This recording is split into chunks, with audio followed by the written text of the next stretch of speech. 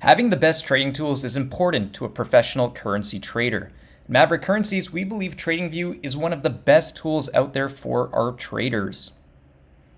Since our traders trade our capital and keep most of the profits, it's essential to have the best trading tools, which is why we train all of our traders to use TradingView to maximize their profits. We're happy to share our expertise with the public to make you a better Forex or crypto trader. If you're ready to be a professional Forex and crypto trader, click on the apply link in the video description. Now on to our tutorial. All right, everyone, in today's TradingView tutorial, we will be going over one of my favorite features of this charting platform, and that is the ability to set alerts. Now, the ability to set alerts is extremely useful and it's very simple to do. All you have to do is take your mouse cursor and hover it over the price chart until you see the crosshairs like this. Now, let's say I want to set an alert below the swing low from Wednesday, August 9th. And let's say I want to set that alert at a price of 127. So what I'm going to do is I'm going to right click on the price chart like so, and then I'm going to see this option pop up, add alert on the Great British Pound US dollar currency pair. I'm going to click on that, and now these parameters pop up. Now I said 127. I'm going to be very precise, and I'm just going to type in 127 exactly. And now I have some parameters that I can select in terms of how I would want this alert to trigger. So for example, if I only wanted to trigger once, I would click only once. If I wanted to trigger every time prices cross this this alert level, then I would click on every time. So I'm going to click on only once, and I'm going to keep it on crossing. So I could have it, I could really customize the parameters here, but I like to keep it simple on crossing. And I'm going to keep the parameters based on price as well, but I could also set an alert on an indicator, for example. I could even give this alert a name. I personally do not label my alerts with names, but that is something that you could do. The next thing that's important to consider is how you want to be notified. So I only have one notification enabled, which is that I want to be notified on the app, right? So I don't need an email from TradingView.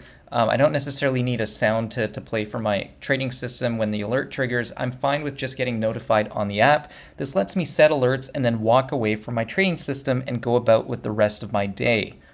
All right, so I'm going to go ahead and set the alert. And once I set the alert, you're going to see it pop up right here. You see there's this little green arrow right at 127, and if I hover my mouse over it, it's going to show that the alert is set for cable when we're crossing a price threshold of 127. Now I can make some edits to this on a visual scale. So if I right click on the alert itself, I have the ability to click on alert lines. If I do that, it's going to extend the alert line horizontally. It's a personal preference on whether you want this to clutter up the chart like this or not. And then finally, I can change the color of the alert as well. So if I don't want green, I could have it as being red. I'm just going to stick it to green because that's typically how I leave it. And I don't like having the lines on the chart because I think it clutters it up, so I'm just going to leave that be for now. And I know the alert's there because I see this little green arrow.